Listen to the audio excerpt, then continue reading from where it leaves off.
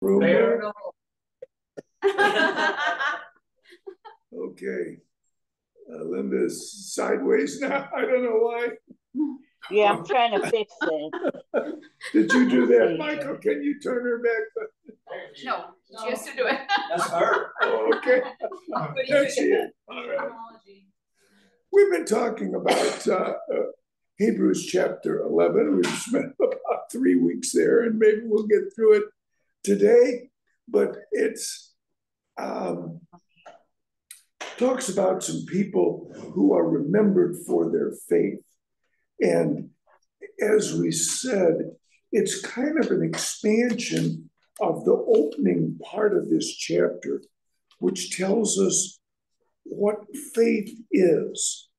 And so these sketches kind of define faith for us and through example. And that's a useful thing sometimes. And so we covered the ones that were mentioned. Then there was a list of them along about verse 32. And so we talked about those people too, and how the things that they did exemplified faith. And then starting in verse 33, kind of a description of what faith had led to in the lives of many of these people. So they led to some great victories, conquering kingdoms, administering justice, and doing all of these great things.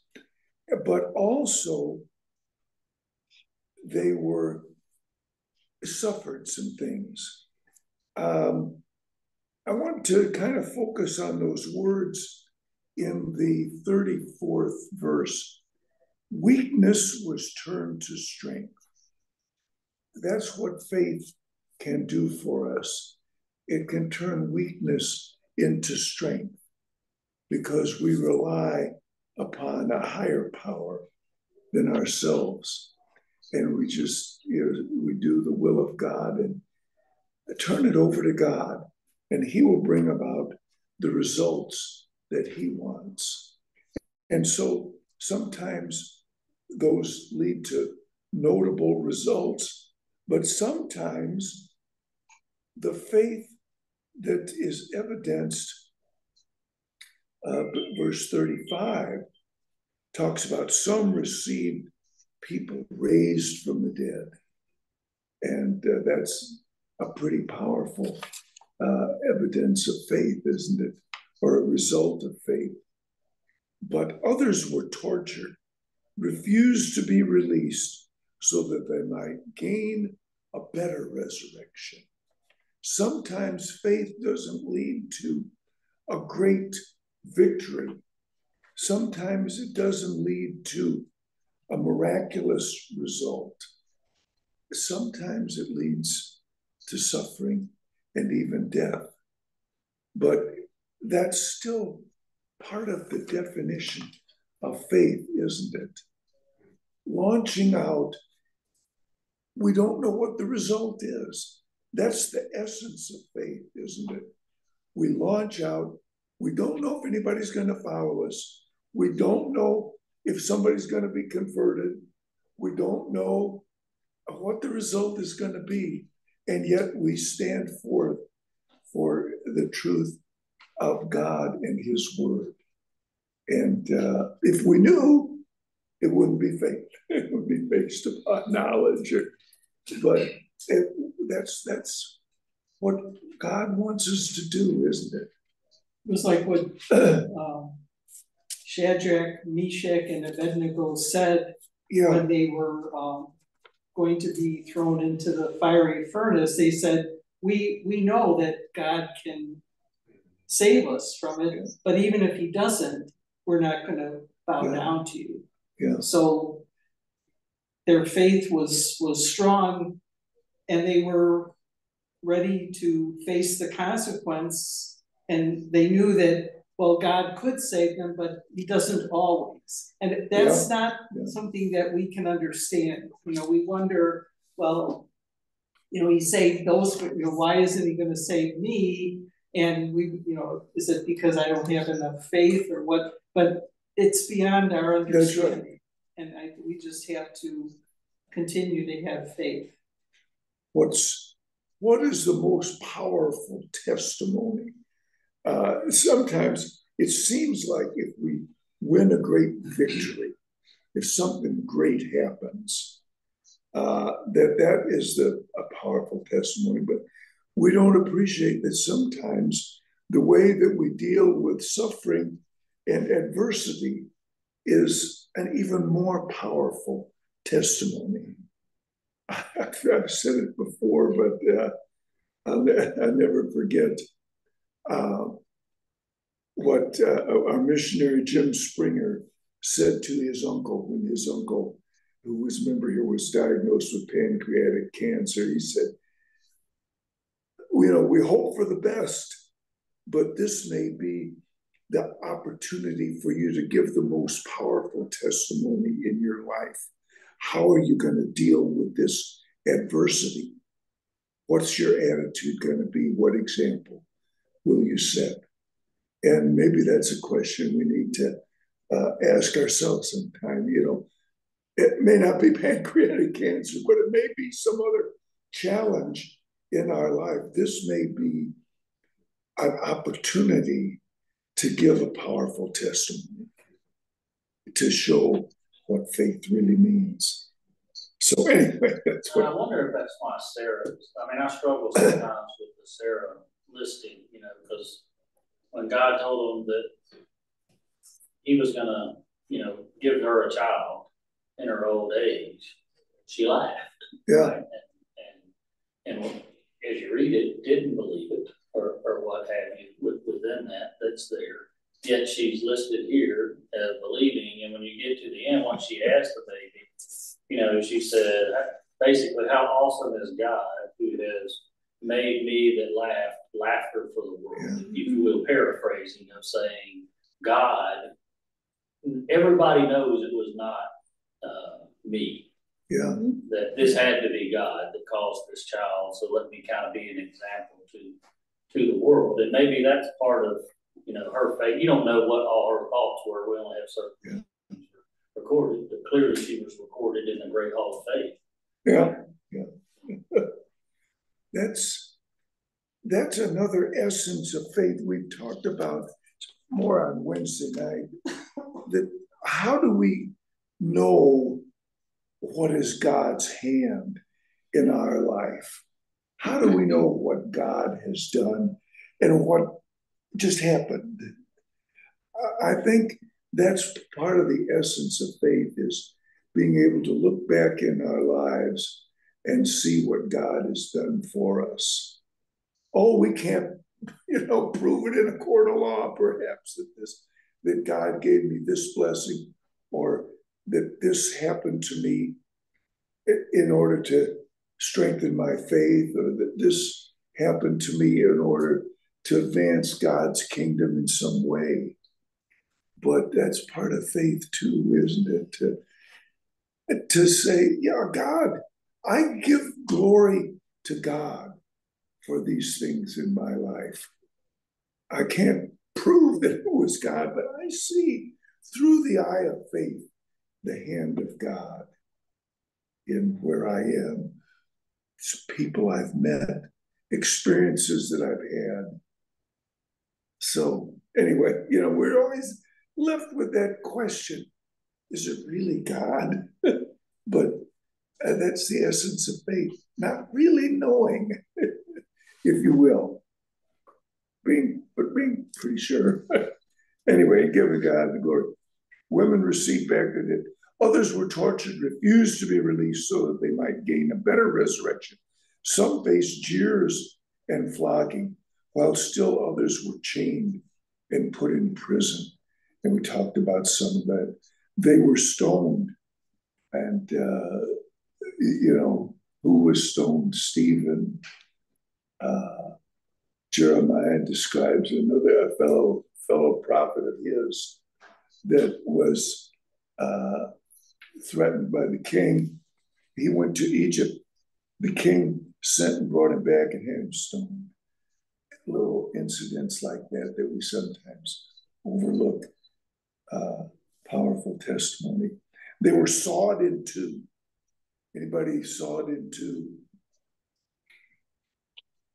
Isaiah. That's the Jewish tradition, that Isaiah was put to death by being put in a hollow log, and they sawed it in two. Well, what a way.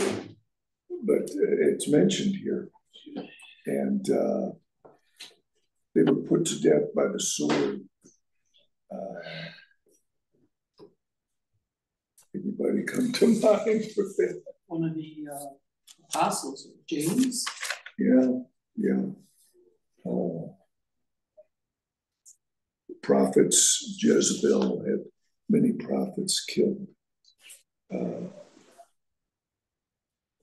Wore sheepskins and goat skins, kind of outcasts from society.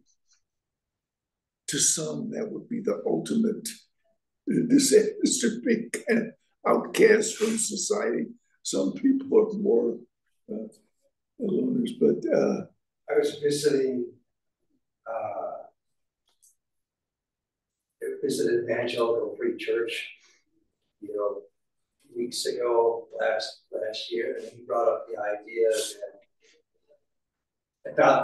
of the appearance of suffering, and that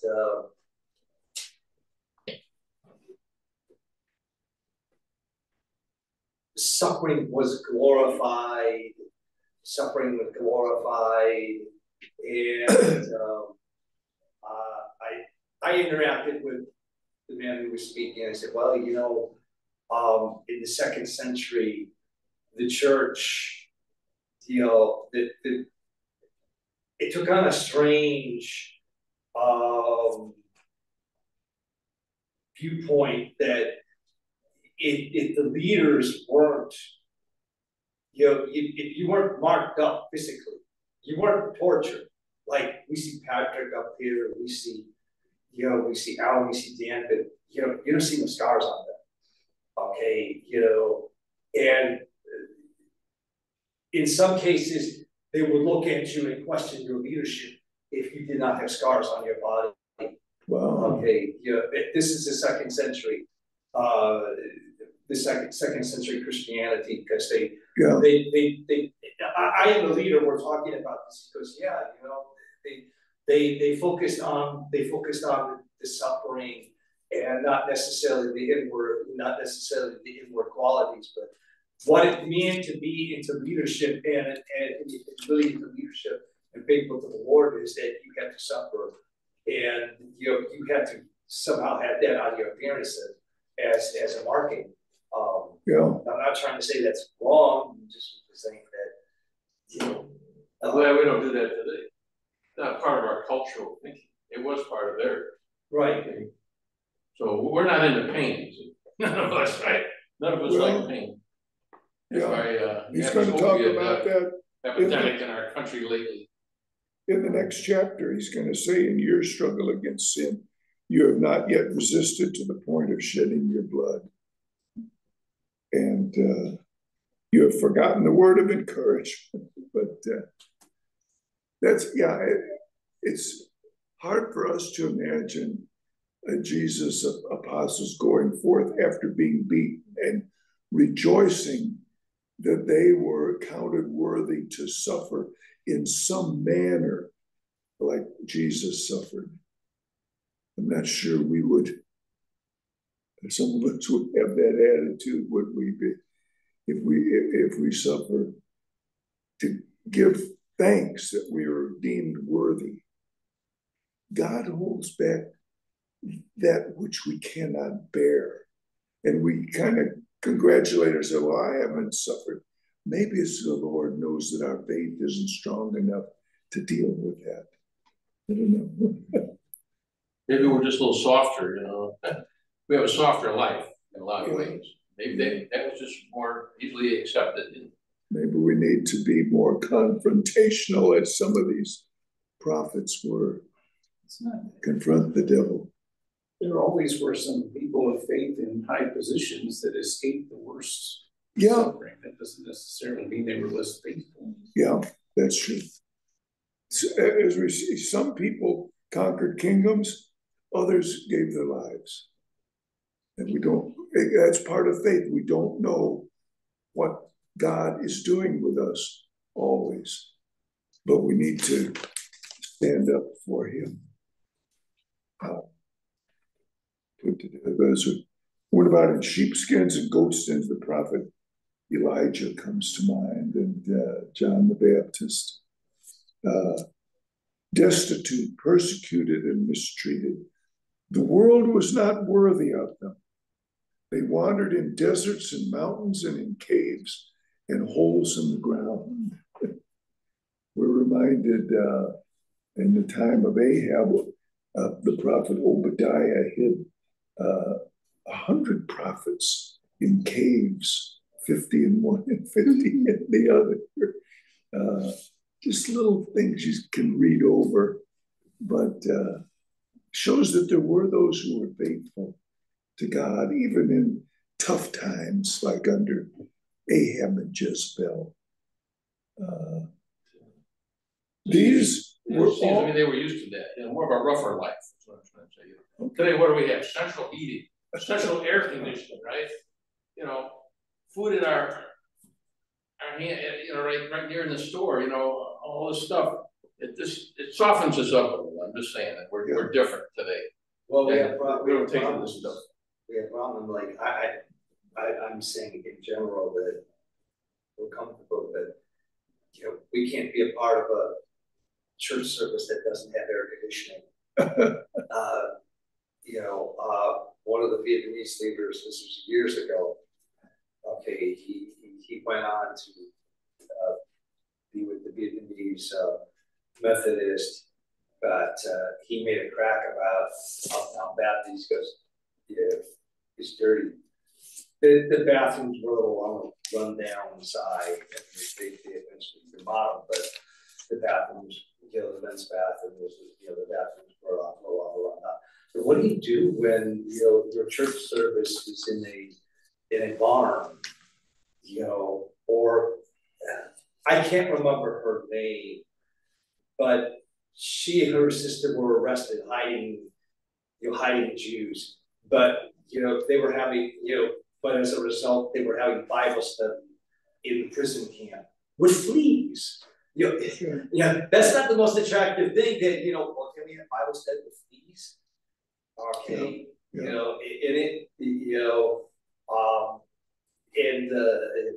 later she met one of the prison guards, one of the German prison guards, and he had converted over to Christ, and she had to embrace him because she paused, but she did embrace him, because he did surrender his life to Christ. Got her name. Yeah. Keep forgetting her name. These were all commended for their faith, yet none of them received what had been promised.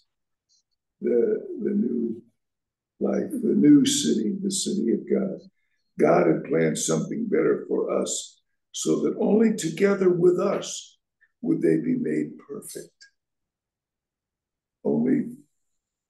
How does that only with us? Through Christ. They hadn't seen Christ, but these people have had the chance to see Christ.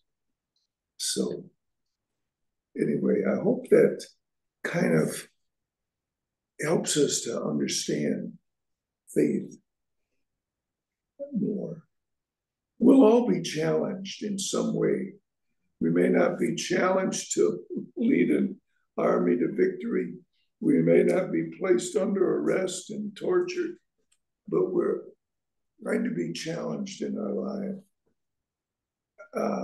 in some way. Maybe it's just a conversation with someone else. Maybe we need to stand up for Christ. Maybe we need to stand against something. Today, Christians are identified in society as people who are against things, and that's unfortunate. Christianity should be identified as people who are for things. But we are countercultural. You can't deny that. Yeah, Christ was a that's right. countercultural person. That's right. And we are taught to go against the culture in many ways, not always. So I think that's always going to stick. Yeah, We're following that's Christ. true. People are going to see some negativity about us. But we're not going to be for this, you know. We're not going to be for that. Yeah. We're going to be plus on that, plus on that. But there's always going to be negativity there. It's a part of life. And It's not how you approach having someone become saved, though. You're against the, no, this is what yeah, we believe. Yeah, this is what, Yeah. right. yeah. So it's as we recall some of these examples, maybe that, or in time of challenge, maybe we will recall some of these examples and we'll respond with greater courage, or we'll see opportunities. That's what the message is for, isn't it? To help people see opportunities and respond to them in a faithful way. God has planned something better for us, so that only together with us would they be made perfect. That's if we keep that in mind. That's what faith is, anyway, according to the 11th chapter. Any more comments on that? The 12th chapter is to a great degree about another concept that's sometimes difficult: discipline. God disciplines his children. Therefore, since we are surrounded by such a great cloud of witnesses, let us throw off everything that hinders and the sin that so easily entangles, and let us run with perseverance the race marked out for us. Who are these witnesses? People we've just been talking about Yeah. for the last 3 weeks. Yeah, Are they watching us now? I believe they are. Yeah, I would expect I think so. I think they're up there. What There's is a place it? of waiting? I think there's a place of waiting for Christians until Christ comes again. I think they're up there watching. What does a witness do? Testifies. Testifies. And so that's, these witnesses have testified by the manner in which they live. I don't know whether everybody up in the spiritual world is looking down on earth. What do you think about that? How would you feel if your parents, your relatives, everybody that you ever knew was watching what you're doing? I mean, I don't know if this is literal or figurative. Yeah. I don't know that it matters. I mean, for me, Okay. it's one of my favorite verses in the Bible. Okay. And I think here he's referring back to all of the people that he just talked about. Yeah. But for me, I mean, I grew up as an athlete. I love being on the stage. I love the imagery of, I think about the Roman Colosseum. Wow. And all those former, people, the witnesses that have gone through everything that he just described, sitting and watching it, for them at the time. But for me, that's what I think about my grandparents and those that I knew that have gone on before me. And sometimes it's an encouragement, that says, hey, they've done it, I could do it, which is kind of, I think, what Hebrews 11 is about. At other times, for me, it's a point of accountability, that I sit back and think, what would my granddaddy think? If he's watching me right now, would he be happy and pleased with what I'm doing, or would he be scowling or disappointed? Right. Most of the but I mean, visually is, I think, just a power, whether it's figurative, literal, I don't know. Yeah. But for me, I like to think about it literally. We think about those who've gone before, and as you say, we hate to do something that would disappoint people that we have known. We want to live up to their ideals. No one is perfect, but the testimony, I think, is the word there, the witness. But I think if you think about that in light of whether it was a parable or a true story about Abraham's bosom Okay. that was there, and those that were looking down. They weren't looking to condemn. Right. You know, they were looking to say, send somebody back, you know. Hope for the best. Regardless of where you are and waiting, if that's what you're doing, I think everybody there wants all of us who are here to get to the right place. Yeah. So I think that the cloud of witnesses are only encouraging. I don't think they're booze. Yeah. They're wanting us to do well. I just want to, sometimes it's more meaningful to us if we think about someone we've known, but God sees everything. And that's even more important. God knows what we're doing, not only what we're doing, but what we're thinking. And It should be very sobering to us. it can We're be taken sobering, seriously. but it can also be a comfort that God knows what we're going through sometimes and wants the best for us, as you say, not seeking to condemn. To motivate us, yeah. I think we're to look to Jesus, so that's kind of the finish, Yeah. right? Yeah. But it's nice to have, think about the people that are doing the Chicago Marathon. It's nice to have people on the side of the streets encouraging them or giving them water or supplement or whatever as they're on the journey. The image of athletics is here. Let us throw off everything that hinders and the sin that so easily entangles, and let us run with perseverance the race marked out for us. There's the athletic event competition, I guess. But that's in athletics in the world, there's only one winner. But I want to run the race where everyone can win. That's the beauty of the race that he's talking about here. Everyone can win. Makes you want to do something, doesn't it? As we read these verses, let us fix our eyes on Jesus, the author and perfecter of our faith. Keep your eye on the finish line, I guess. Who for the joy set before him endured the cross, scorning its shame, and sat down at the right hand of the throne of God. So the sin that entangles, just as some things could entangle you if you know about athletics, you want the right diet, the right exercises. I don't know as much about that as some others, but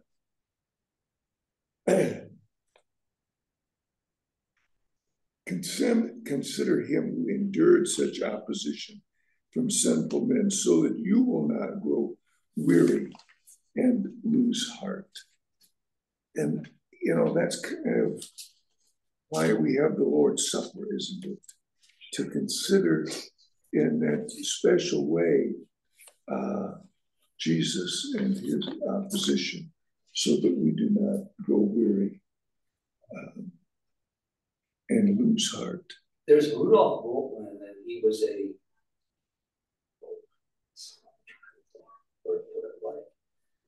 after World War II, he was would consider the wealthy of religion, and Bultmann would argue and say, well, we have these pictures, and these pictures instill faith in us. Okay. I think he rejected the historicity, although he would not probably say that he rejected the historicity of the stories that we have recorded here. But his idea would be like like you go to the art museum and you see a picture and you're motivated by that picture. He would argue this, but what I'm trying to say is that, and likewise, the Hebrew writer seems to say, yeah, we have these pictures in the Bible, but these pictures are based upon history. And, time and space, rather than just, a painting painting in the museum. Yeah. In your struggle against sin, and it is a struggle, isn't it? You have not yet resisted to the point of shedding your blood. He's writing to Jewish Christians, from what we can understand. And you have forgotten that word of encouragement that addresses you as sons. And so these are some words that, we could find various sources in the Old Testament. My son, do not make light of the Lord's discipline, and do not lose heart when he rebukes you, because the Lord disciplines those he loves, and he punishes everyone he accepts as a son. So that's my prayer from sometimes to God. Don't give up on me, Lord. Keep disciplining me, because then I know you care. Then I know you know that I can do better. So these are, we could look at maybe Psalm 119 about the word of God. Verse 67 is one of these sources. Before I was afflicted, I went astray, but now I obey your word. That puts it in kind of a clear way, isn't it? Before I was afflicted, I went astray, but now I obey your word. You got my attention. Every verse of the 119th Psalm has a reference to the word of God in some way. But anyway. So God uses pain and discipline to make us better. I think that's what he's saying. Yeah. All through here. And he still does it today, in some ways. Yeah. We don't like pain and discipline, but sometimes we need it, unfortunately. In Proverbs, the writer says, my son, do not despise the Lord's discipline and do not resent his rebuke, because the Lord disciplines those he loves. As fathers, the son he delights in. As a father. James 1:14, kind of like that Psalm says, that each of us are led astray when lured by our own temptations or desires or what have you. How do you know when the Lord is disciplining you? I don't think we always know. We don't always know. Sometimes I think it's pretty clear. He might bring something into our lives that is unexpected. That eventually it leads us in a better way. It strengthens us. Maybe it's something we have to overcome. But it's hard to tell. It's hard to tell. But that's part of one of the parts of faith.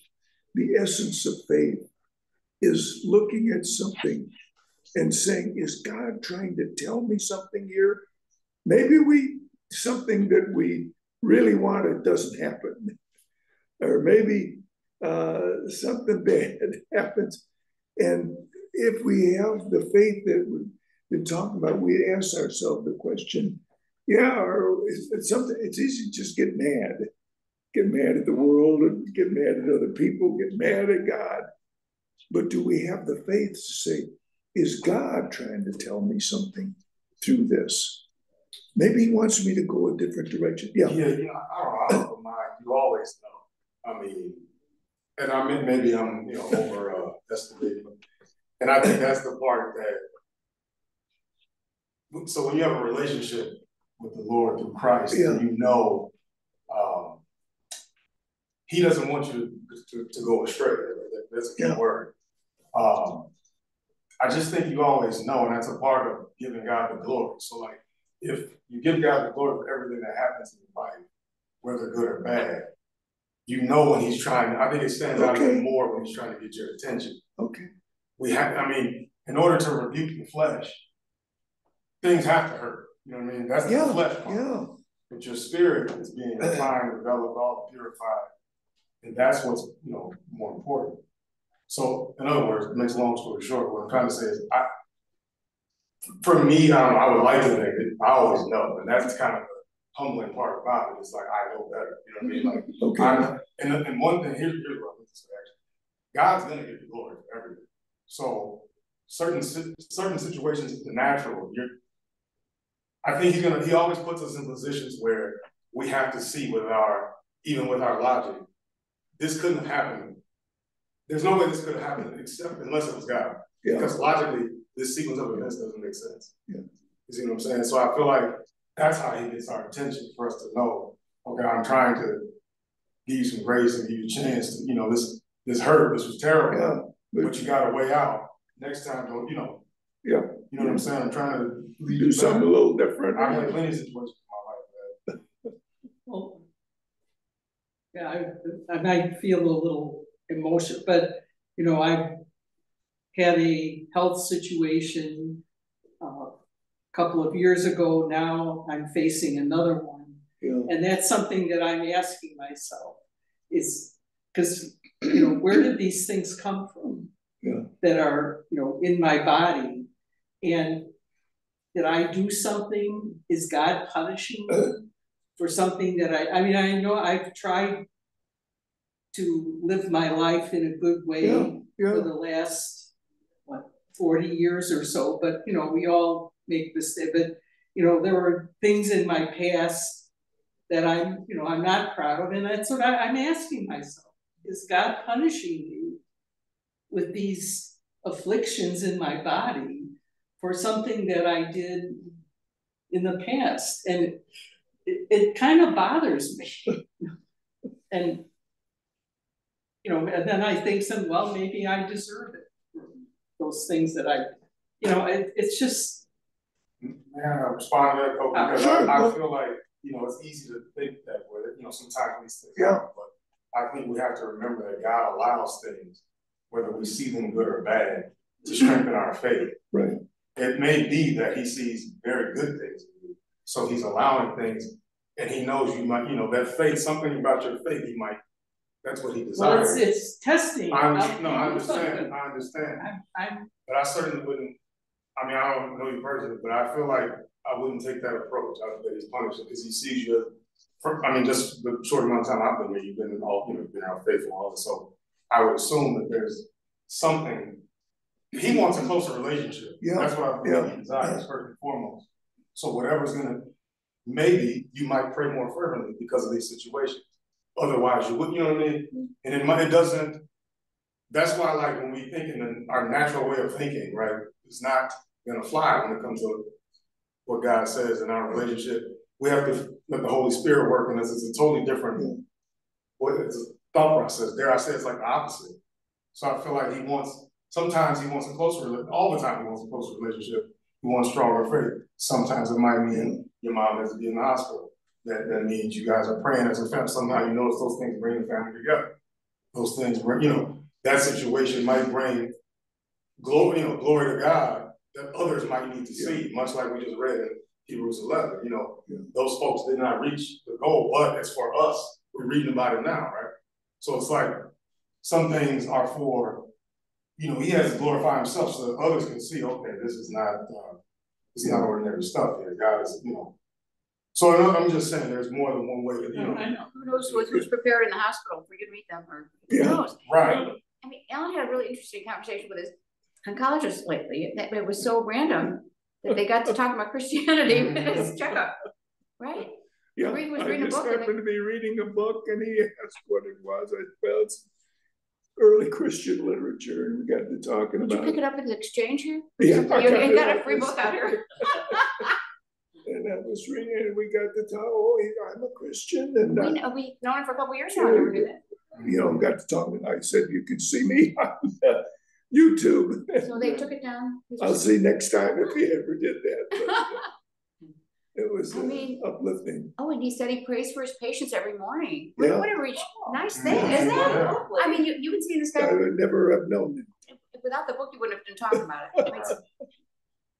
But we can always torture ourselves about the past. I think the question that to answer is what is God trying to do for me now? Past sins are forgiven. Innocent We babies know that for are sure. born with cancer. Babies are born and die. Yeah. You can't possibly have sinned. You can't, you know. Sometimes there are consequences. Sometimes there's consequences. You know, if You can't we deny it. abuse our bodies, there's going to be some consequences to that. But I think it's also earth. And I think your comment that God allows things to happen. Some things he may cause to happen. Some things, you know, he allows to happen. You know, this world is not our home. You have to remember that. And, you know, if we in this room, because we believe we're protected and sheltered for everything and from everything, there may be many people that come to believe, but they believe for their own reason. You know, that's there. So I don't know exactly everything that you got going on. I'm sorry. We'll certainly keep praying for you. But I know this about you. I know your faith is going to shine through, no matter what you're facing. Not just to us, but to other people that see you, and you're whatever it is, you're going to be an encouragement. I know that about you. I would agree. Sorry. I would encourage you to see this upcoming surgery as a test. God's testing you, testing your faith. It's really And it can be a strengthening thing when you go through it. You know, it's not fun to go through it, but you know, things sometimes there's sunshine on the other side. You know? Just for you, you'll be there too. You'll be interacting with the team. I'll be there right with her, but they're not going to do surgery on me. So. But you're there. You're a Christian in the mix, you know. So. I feel that I have a closer relationship with God after what I went through a couple years ago. So it's always a joke.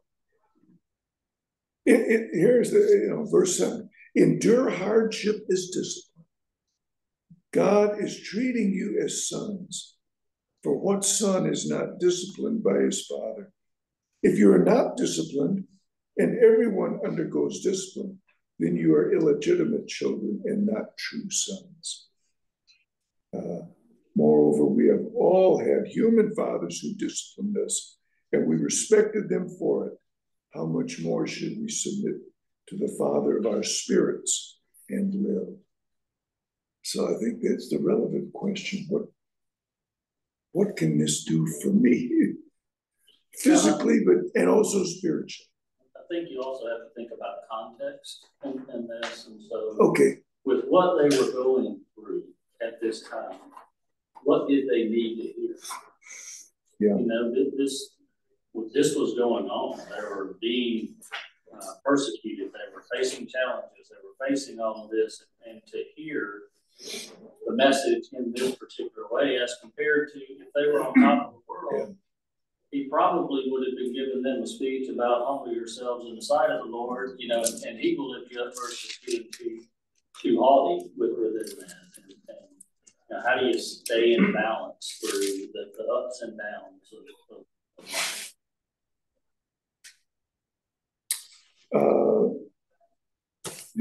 I just read another book about what was going on in Palestine and the years before 70 AD. For decades, actually, rebellion was going on, and there was tremendous conflict and tremendous suffering. And perhaps that's some of the hardship that he's talking about there. Christians kind of caught in the middle. If you read some of the accounts, they'll say the Romans slaughtered 10,000 Jews here, 20,000 there. It's just almost unbelievable. And so there were hardships of various kinds. But hey, Alan, we don't have to be dead to be in the cloud of witnesses. I just that's right. You know, I remember Dan talking about the card that he had gotten, the first card he did, and what that meant to him from an encouragement. Yeah. Right. I think about Peyton this morning. She called me off to the side and was like so complimentary of my song leading today and the song choices. Made a couple, you know, I think we could be, even today, a cloud of witnesses to be encouraging, to cheer on, to lift up when you need to lift up. We don't have to wait until we're dead to look down. That's good, that's comforting. Yeah. I want you to continue those thoughts, Steve, because we're not gonna be here next week, but Steve is gonna be taking the class, so you'll hear some more wisdom from him. And I appreciate that. We'll be in San Diego for a medical meeting. Boy, it's 2 hours behind, then there's daylight savings too, it's gonna feel like 6:30 in the morning. That's right. Caught in a mudslide out there. Better take your mud boots with you. Had a lot of mud. In San Diego? Yeah, they had a lot of rain out there. You can stand the sidewalks, Yeah. dry spots. Oh, I'm. That would be fun. You did.